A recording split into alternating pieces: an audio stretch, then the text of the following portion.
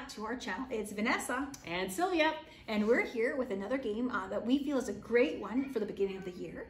Not only does it reinforce place value concepts, but it also is a great game for helping your students become so familiar with the hundreds chart, which we know, you know, is a great tool to have available for the learners in your classroom. That's right. So we're gonna get to demonstrating and we hope you enjoy. Yeah. All right, so now I'm going to show you how I would demonstrate to my students how to play the game Codebreaker. You're going to need a whiteboard, a hundreds chart, and a couple of bingo chips or little Unifix cubes. The first thing you're going to want to do is choose your starting number and write it down. And important note, just have your students do this away from the partner they'll be playing with. Then they'll want to just temporarily put a second cube on where the number, their ending number is, and this will be that if the students solve the code correctly, they will end up on the same number.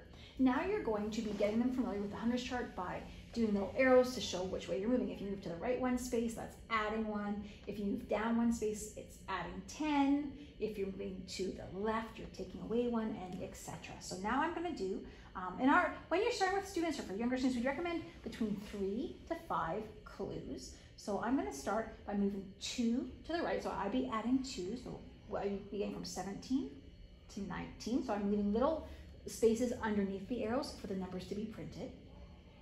All right, and then I still need to get, down 20 more and then back 1. So I'm gonna now go down 10.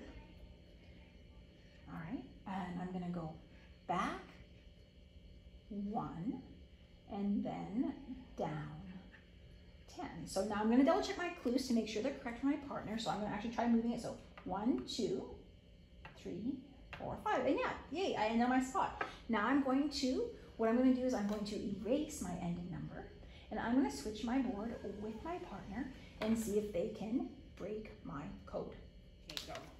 All right, so just as you are exchanging boards with your partner, I always recommend players to just, on a quick sticky note or scrap of paper, write down what their code number is so that you can pass to the other player at the end to see if they actually broke your code. And then the players can start playing. So I'm noticing here that Sylvia has me starting at 15, and I have to go down by 20, so that'll be 25, 35, so 1, 2. So I'm gonna write down my numbers. So the first time I went to 25, now I'm at 35, and I'm gonna go over by 2, so 1, 2. So that would be 36, 37. So if I've solved her code correctly, I'm gonna see that her ending number was 37. And you can see Sylvia's busy working on mine over there. What you got over there, Sylvia? Well, I got, I think I solved your, and then you have a down. Okay, so I'm gonna go down by 10. Right, so do you think I think your number is 38, and it made it much easier for me to move my marker as I solved, and then I was able to write down the numbers. And you know what? Congratulations, you broke my code. It was 38, and was yours 37? And mine was 37. What are the chances? Out of 100 numbers on a 100 chart, we were 1 apart. That's right. That's pretty cool.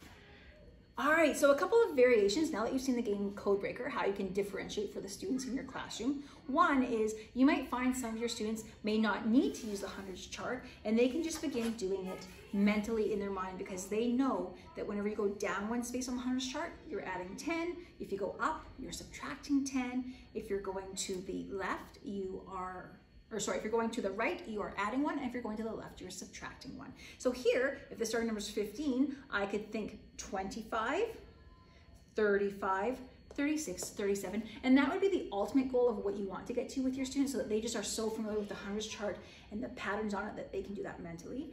Also, Sylvia and I demonstrated using the number 3 to 5 kind of clues for our numbers. You could easily tell your students that they can choose between 6 to 10 clues to give to get to their numbers as well.